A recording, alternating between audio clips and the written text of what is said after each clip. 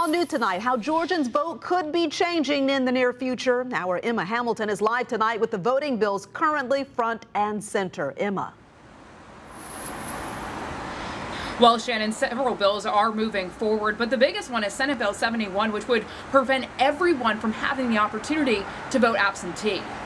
What I'm thinking about are the Georgia workers out there who had planned to vote on one day in person but couldn't, but need to. I'm thinking about the individuals who are still going through this pandemic, such as our governor. Governor Brian Kemp voted by mail, and he voted by mail within 10 days of his absentee ballot.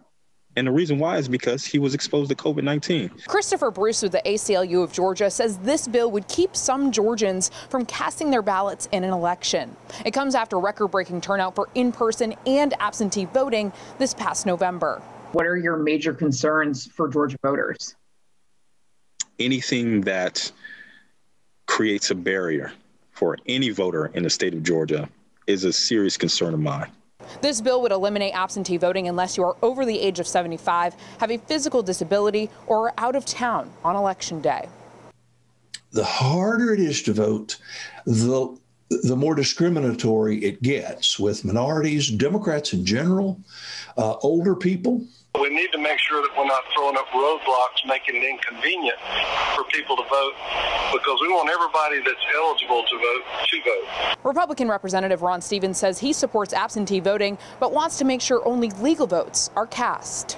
That the same rules apply whenever you in-person vote as you do whenever you're absentee and you're mailing it in, that your ID is required. Now, Shannon, there is a bill that is being looked at that would kind of address what Representative Stevens is talking about. You would have to submit a photocopy of your driver's license when you request an absentee ballot. However, Representative Stevens says that this could just create another barrier because a lot of people don't have a copy machine at home. Back to you.